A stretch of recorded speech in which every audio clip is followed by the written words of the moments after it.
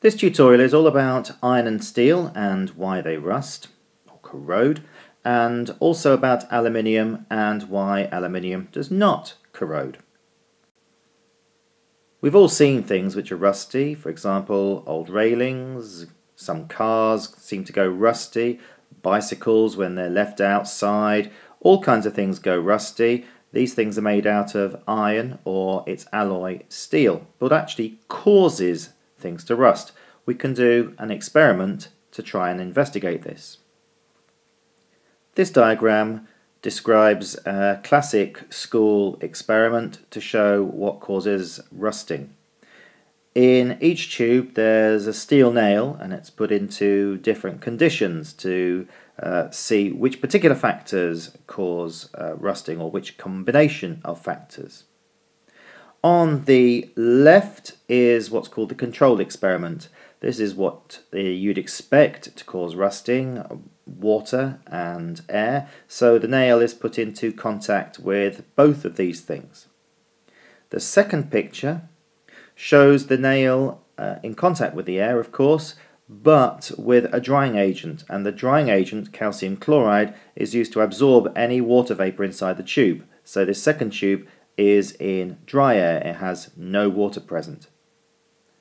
The third tube has the nail in contact with water, but because the water has been boiled, that has driven out any dissolved air which may have been in it.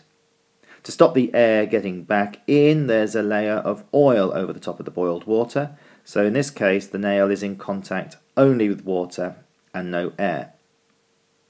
To see what other things affect rusting, the fourth picture has got the nail in contact with air, water and also salt, and in the third one, air, water and also dilute acid.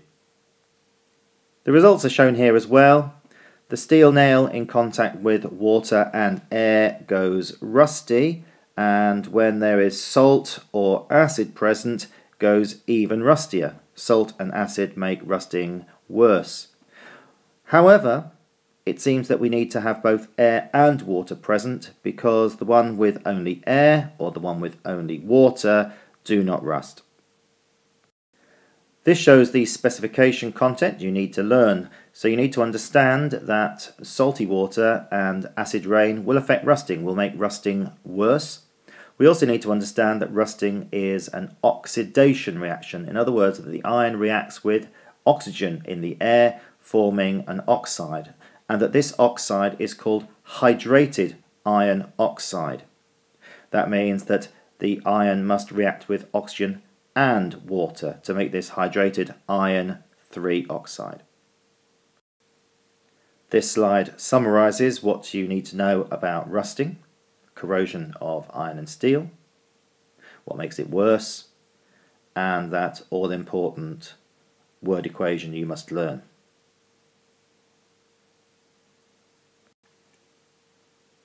You might get an exam question which asks you to compare various metals and their speed of corrosion. This will be like a data table with some questions about it, where you might be expected to look at the time taken for various metals to corrode, for example, and their suitability perhaps for particular tasks. One thing you need to know, however, is that aluminium doesn't corrode in moist conditions, and to be able to explain why that is. It's not quite true to say that aluminium doesn't corrode, because in fact it does. Aluminium is a very reactive metal, and it combines with oxygen in the air to form a layer of aluminium oxide, but the aluminium oxide layer sticks very, very tightly to the surface of the aluminium, and this stops the air and any water coming in contact with the aluminium from then on. Also, this oxide surface layer is very unreactive and therefore doesn't dissolve in water or doesn't corrode itself. So once the aluminium has this protective oxide surface layer, it stops the aluminium from corroding any further. The issue with iron and steel is that its corrosion product, hydrated iron 3 oxide or rust, does not stick to the surface. In fact, it forms a spongy layer which flakes away from the surface, revealing more iron underneath. This means that the next layer of iron will also corrode, and the next, until the iron is so weakened that it becomes useless and has to be replaced.